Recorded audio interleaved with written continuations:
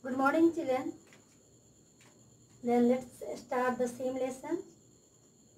Deep Water by William Douglas.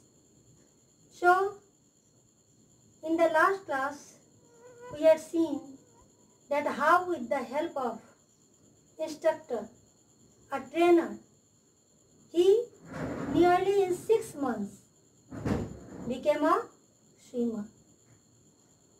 Not all of a sudden, but bit by bit, piece by piece, gradually, slowly, he at last, in the month of April, he became a swimmer. He got his training, he completed his training. He had started his training in the month of October and completed it in the month of April. Then his instructor told him to dive off using crawl stroke. What is this stroke, children?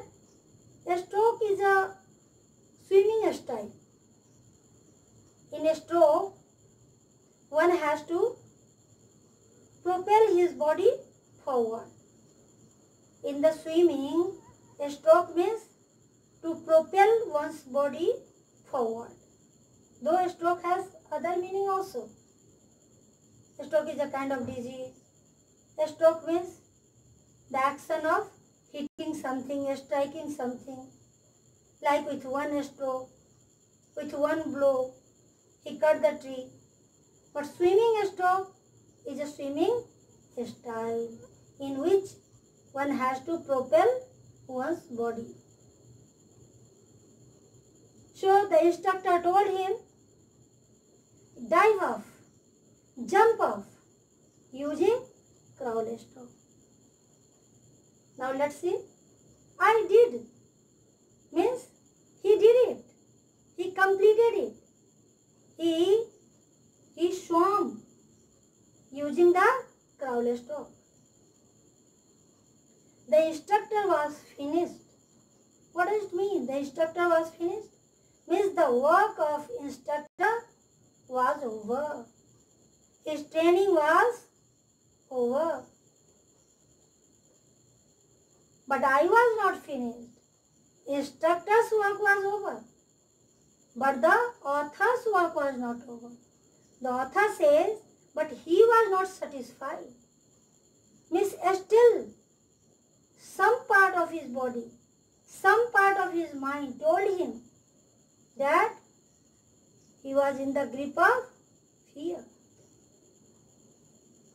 I still wondered if I would be terror stricken when I was alone in the pool. He still wondered. He had still doubt that if he were alone, then again he would be terrified in the pool. Again he would be in terror in the pool. I tried it. I swam the length up and down.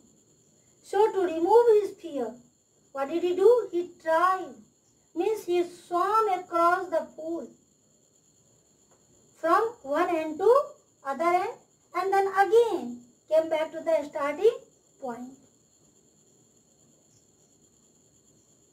But now, tiny vestiges of the old terror would return, and while swimming across the pool, the old terror, some signs, not the full terror, not the complete terror, some vestige, V-E-S-T-I-G, vestige means sign, mark, some signs of old terror came back to him. Means he felt some terror. Trying to scare me. Hey, well, yes to you. Look, and off I would go for another length of the pool. But he challenged the terror. He told the terror, hey terror, what do you think? You think that you will terrify me? Then look, just before you, I am going to swim across the pool once again. And saying this, he swam across the pool again.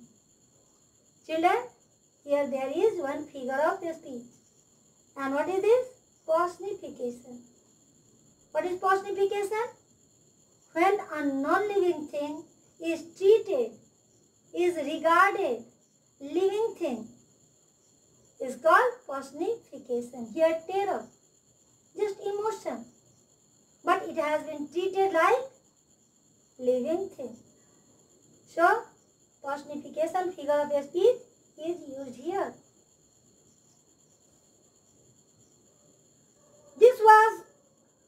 This went on until July.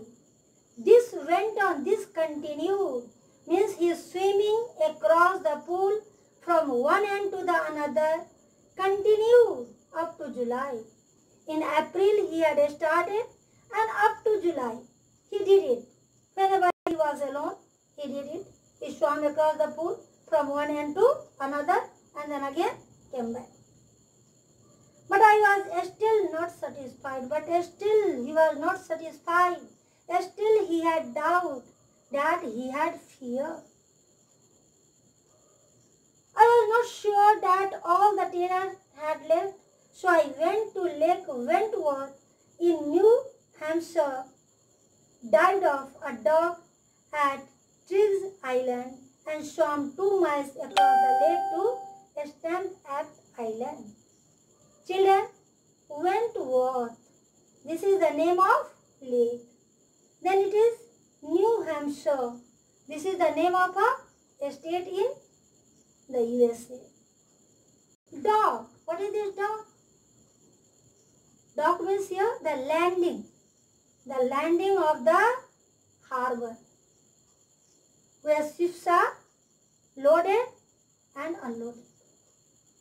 Dock means here the landing of harbor where ships are loaded and unloaded. Dock has another meaning also. You might have seen in the movie, the enclosure of the court.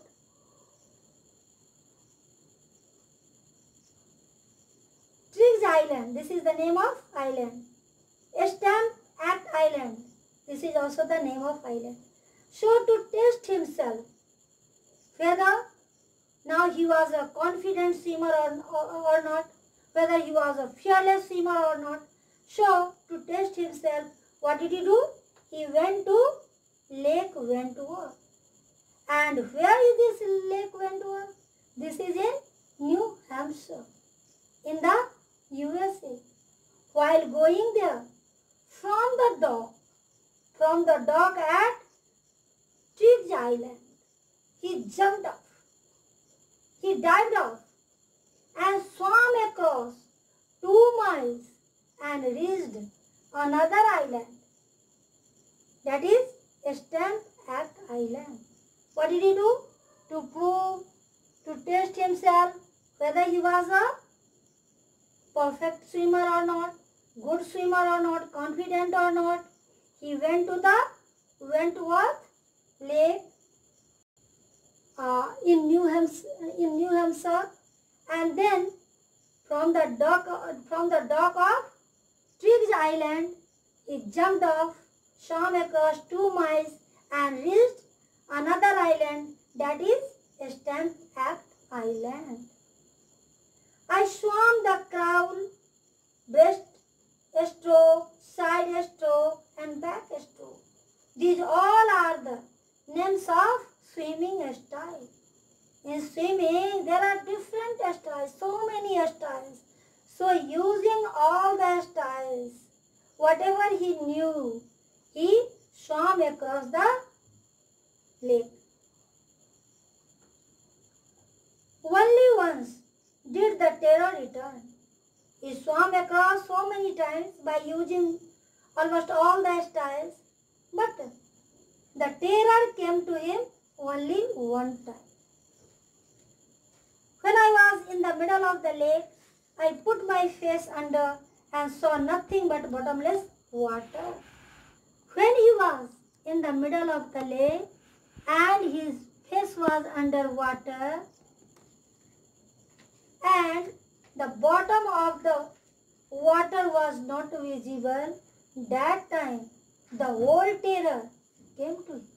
Otherwise, he never never felt any terror. He never felt any fear. Only once, when his face was under the water and the bottom of the water was invisible, means there was too much water, that time he felt the same sensation, same old sensation. The old sensation returned in miniature. But that was a small amount of terror, a small amount of fear. I laughed and said, "Well, Mr. Terror, what do you think you can do to me?" It fled and I swam on. But again, he challenged the terror. He told the terror, "You, Mr. Terror, what do you think? That you are going to do me any harm?" No, he laughed, saying this. And the terror fled away. He continued to swim. Since your enemy will try to defeat you only when he will know that you are weaker than him. But when your enemy knows that you are stronger than him, you are not going to be defeated, then you surrender. You will run away. So the same thing happened. Now the terror knew that he is not going to be afraid of me. So terror fled away. Means now he had no fear. He was fearless. Yet I had residual doubts, but yet residual, remaining, left over. Yet he had some left doubts, some remaining doubts. Yet some doubts were left in him.